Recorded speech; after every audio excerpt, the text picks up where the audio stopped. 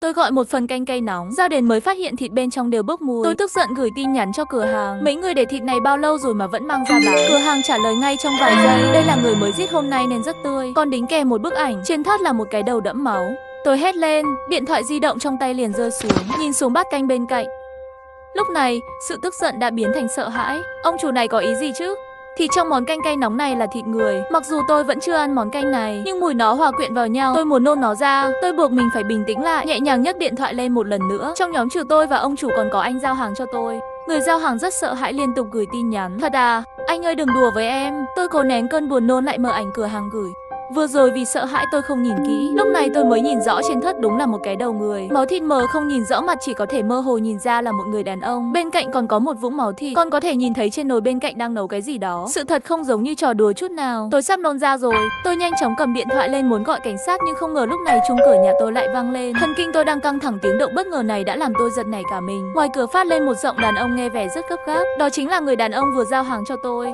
Tôi đi ra ngoài cửa và nhìn qua mắt mèo, đội mũ bảo hiểm, quần áo màu vàng, khuôn mặt đẹp trai. Đúng là anh trai vừa giao hàng cho tôi. Tôi mới mở cửa, nhưng tôi vẫn phải cảnh giác khóa dây chuyền chống trộm của cửa lại. Tôi mở một khe nhỏ, nhìn anh ta bằng ánh mắt dò xét.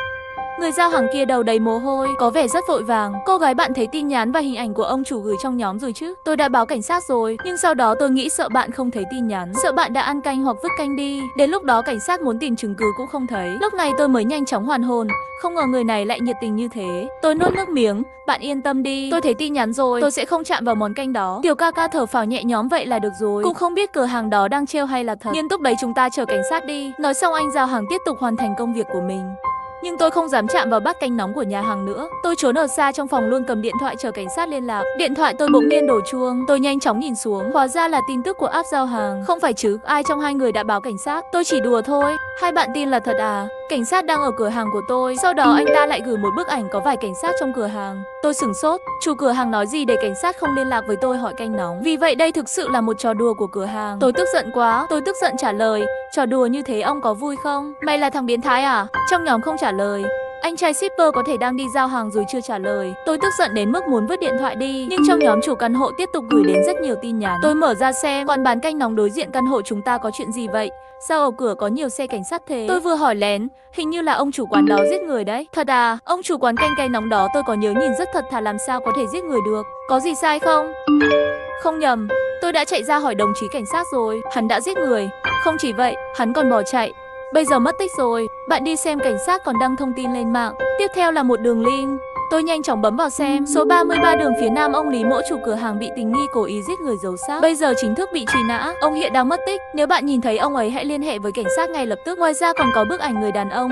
Tôi lập tức chỉ cảm thấy chân tay lạnh lẽo. Vậy nghĩa là chủ cửa hàng này thật sự đã giết người. Điều đáng sợ hơn là chủ cửa hàng này hiện tại vẫn đang mất tích. Tôi đang cảm thấy sợ hãi. Không ngờ điện thoại lại rung lên. Tôi nhìn xuống, hóa ra là một tin nhắn SMS. Ngày nay mọi người đều dùng WeChat. Ngoài ngân hàng và mã xác minh, tôi hiếm khi nhận được tin nhắn nữa. Tôi bấm vào nhìn thấy tin nhắn của một số lạ gửi cho tôi. Mày gọi cảnh sát à? Tôi run rẩy, điện thoại lại suýt rơi khỏi tay. Có phải là chủ cửa hàng đó không? Tôi sợ đến mức muốn gọi cảnh sát, nhưng không ngờ đối phương lập tức lại gửi tin nhắn đến đây. Có phải mày báo cảnh sát không? Không sợ tao trả thù mày sao? Có tin tao chặt đầu mày ra không? Chặt ra nấu canh cay nóng. Mày thích hương vị cay như thế nào? Mày đặt hàng là hương vị cay tê. Vậy tao làm cho mày thành hương vị cay nhé. Hết tin nhắn này lại tới tin nhắn khác gửi tới. Điện thoại của tôi liên tục rung. Tôi chỉ cảm thấy xương của ngón tay dường như tê hết rồi. Tôi không thể chịu nổi, nhanh chóng muốn gọi cảnh sát. Không ngờ trong sợ hãi, tay tôi run rẩy, vô tình nhấn vào số điện thoại lạ đã gửi tin nhắn cho tôi nên biến thành gọi cho anh ta. Tôi thốt lên. Tôi muốn cúp máy liền, nhưng đã không kịp rồi. Âm thanh liên lạc tút tút qua điện thoại vang lên. Trong khi đó nhạc chuông của iPhone từ ngoài phòng khách reo lên.